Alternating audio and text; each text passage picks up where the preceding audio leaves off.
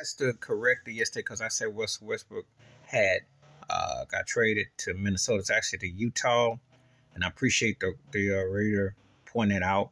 Bottom line, the Lakers got rid of him. But let me tell you something. I'm not even the biggest Russell Westbrook fan like that, but his energy and what he does, it has its place. Now I've always said that he plays 21 5-on-5, but the NBA does reward stat pattern and do reward a certain style. He is almost considered like an Allen Iverson type for his era, even though I think that's not fair to AI because AI did lead his team to a finals, and AI just never had help. But AI, he came up big. But I'm going to say this about Russell Westbrook. He's been disrespected by the media, by the Lakers, by a whole lot. The calling that man Westbrook, I mean, it was comical. He hit some bricks. He stunk his first early part with the Lakers last year, but he wasn't the reason why they stunk. Just like this year, he come off the bench as a sixth man. Frank Vogel said, do it. Frank Vogel got fired. How do you fire a man who won you a ring and got you to postseason or what have you? And I don't understand it. No diss to Devin Ham, Coach Ham, the Lakers, but Frank Vogel made all the same suggestions with a situation that was more cohesive than what they've gotten. Russell Westbrook ain't the Lakers' problem. The elephant in the room is Anthony Davis because he can't stay healthy and he's supposed to be the next.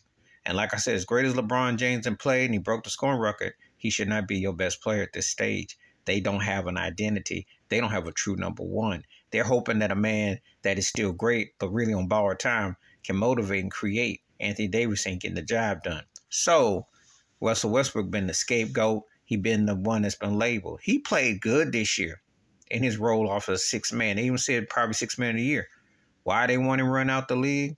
Run him out like they're doing Carmelo Anthony. It makes me feel for Russell Westbrook. And that's somebody that I usually didn't clap for like that. However, the scapegoating of him, the way they did him, especially LeBron, and that diva tendencies and Anthony Davis and all that acting they did, it's not his fault that they just not a good team. Yeah, they picked up some pieces, but they're not a championship team. So stop with all the media slurping of LeBron and all that. He's like in Tom Brady's boat. He's older, and he can't get away with what he got away with 5-6 years ago. Because even though the mediocrity and everybody's close, well, think about it. If he was half as good as he was in terms of motivating getting it over, this team would be in the third slot. Because the West, once you get after Memphis, everybody's just bunched up like a sardine in a can. So really, it ain't happening. And you got two guys. This didn't even come to Westbrook. You have two guys who are premier all-stars and what have you. And you're not motivating. You're not getting the job done. And you're under 500 mediocrity. That looks at Anthony Davis.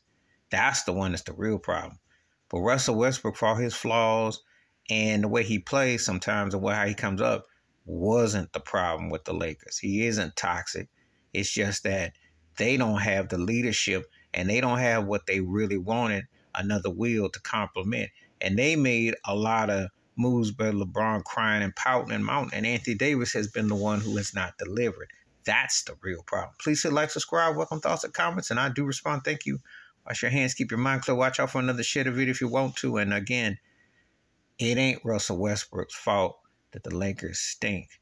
You can find fault with him, but their problems start with your main two guys. I'm out.